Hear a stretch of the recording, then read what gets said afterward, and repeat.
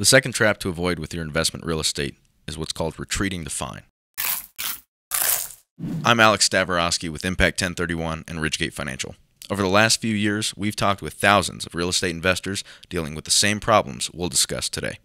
When I talk about retreating the fine, I mean that you've got a problem. Something is causing an issue. And maybe it's not causing that much pain, but enough to start looking into some options. Then once you start looking into those options, well, it starts to get a lot more complicated than you were expecting. And so I'm going to back off to where I was, what I know, what I feel is safe and comfortable, because I don't want to make any of these changes and get out into this wide unknown world. Problem with retreating the fine is that a lot of people end up with a lot more pain than they would have if they had just done something early on. If they'd taken the action when they first noticed it was important enough to set up a call or talk to somebody else, then it's a matter of taking those steps then and working through whatever complications or problems might be in the way, because ultimately they're only going to grow. And if it's causing issues now, you can likely bet it'll keep causing issues later. I was talking with a family earlier this week that has a portfolio of over 8 figures worth of investment real estate between commercial properties and residential properties. They got into real estate in the first place because they needed a building for their business. So they were in the engineering field and the business needed somewhere to live. Over time, they started building out the portfolio to include more commercial property, more residential, but they never had the intention of becoming a landlord or a property manager. And by the time we started talking about it, the residential side of the real estate was causing a little bit of an itch. It was causing some distractions, keeping them from living the life that they wanted. And so we started talking a little bit more about, what does this actually mean for you in the long term if nothing changes? What does this look like?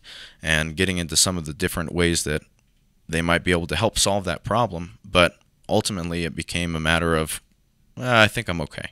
It's not that bad. And when I'm talking with a family about a situation like this, the first place I go is our framework, which is purpose planning portfolio. The purpose component is, what are you trying to achieve? Each piece of a portfolio or each piece of your life really should have a specific purpose that it's designed to work towards. And when we're looking at something like a piece of real estate, what is the purpose of that?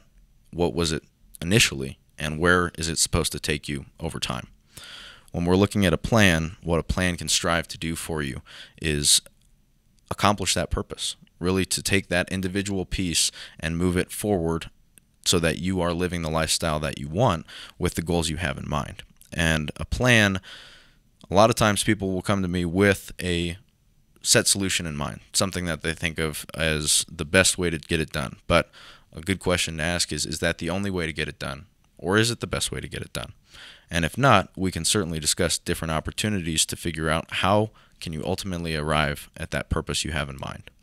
From there, the portfolio solutions that help us to achieve that plan are easy to implement and execute on.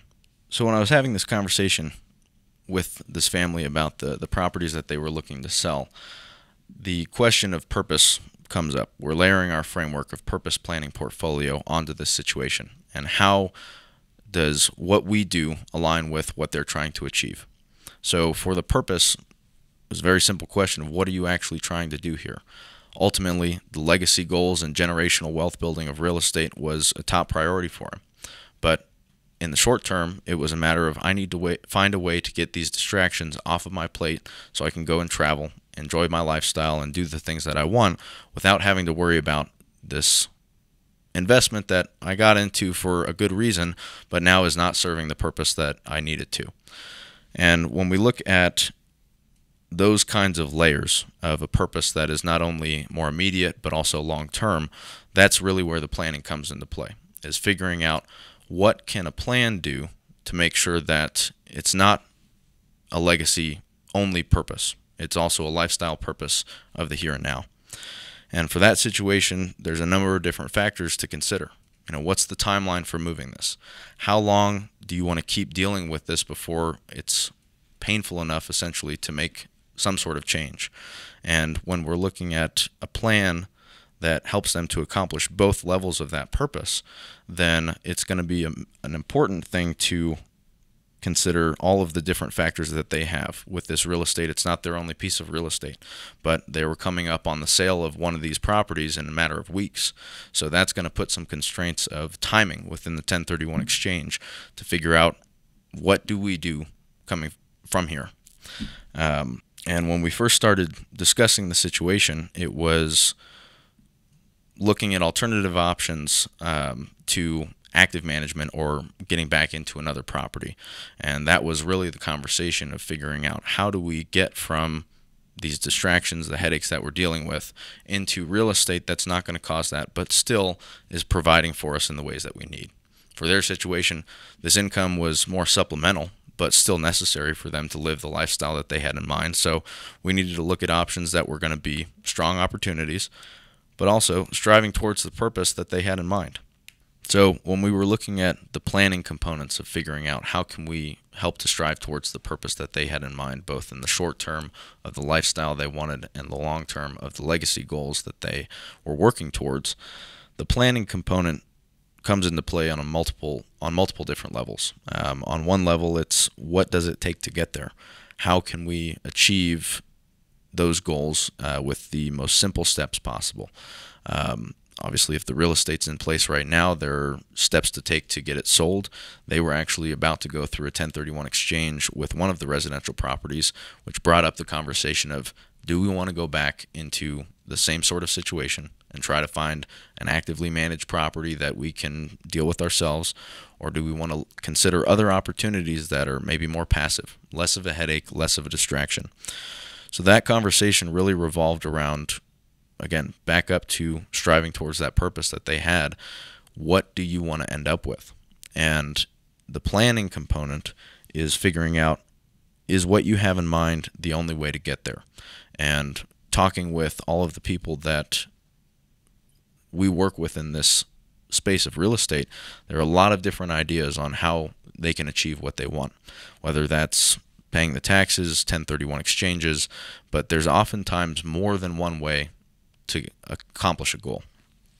And with this situation, by the end of the conversation, it was a very good conversation to talk about the different opportunities, but started to get the feeling that some of the complexities of what we discussed were going to be a little bit too much to work with. And his comment was, well, I just want to let you know we are still looking at other options, and the main reason we're here is because we haven't found anything. And I tried to challenge him on it a little bit by saying, well, I thought the main reason you were here is because these properties are a distraction, and going back into more of the same thing is not something you want to do. And that's the trap of retreating to fine. Retreating back to, well, this pain isn't as present as it would be to make me do something else. So overcoming the complexities or opening my mind to different opportunities is going to be more painful than dealing with this pain right now. So I'll come back to it later on. The problem is later on, it might be more pain than you're willing or able to deal with, and then you're going to make decisions backed into a corner instead of from a proactive approach. The problem with a lot of the traps that we see in investment real estate is that oftentimes they compound. So that first trap we talked about of the status quo, and now this trap of retreating to fine, are really things that go hand in hand. It's not uncommon for somebody to accept the situation as it is over time and think that, oh, well, this is good enough.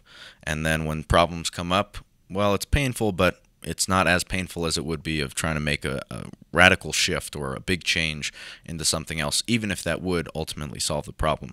So they retreat to fine, and the status quo continues.